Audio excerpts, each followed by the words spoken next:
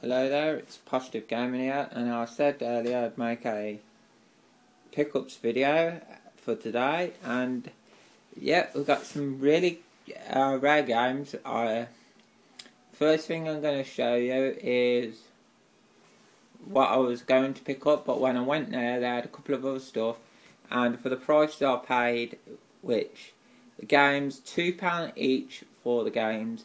Some of the games came with the thing I'm going to show you, but yeah, as we get into it, we've got a boxed GameCube.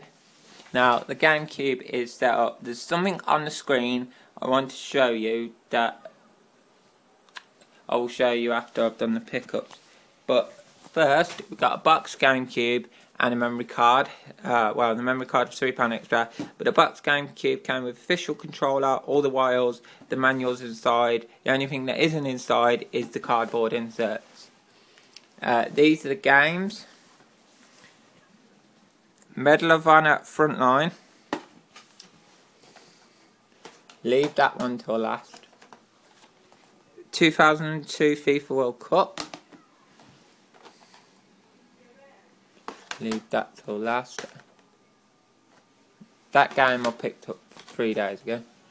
Dave Mirra Pro BMX 2. And this, there was two things inside. It's just the GameCube case, nothing inside. But I've got the cheats disc. There was another disc inside. I'm going to show you that right at the end. But yeah. The first rare game we brought was Cooler World, £2, PS1. It's got some stickers on it, but it's got the game manual insert. That was really lucky. £2, you know what a rare game that is for collecting. And then this, which was Sudoku 4, £2 also. Also got the manual. And the disc, everything. The disc is almost mint, and the same with the Cooler World game. And then this is what I wanted to show you.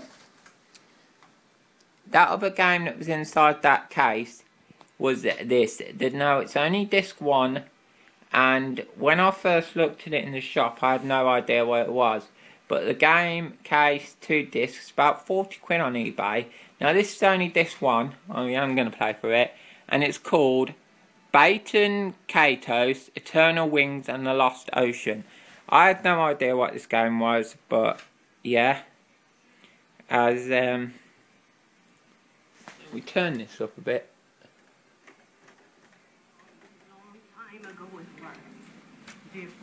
This is just the introduction. I had no idea what this game was, but yeah.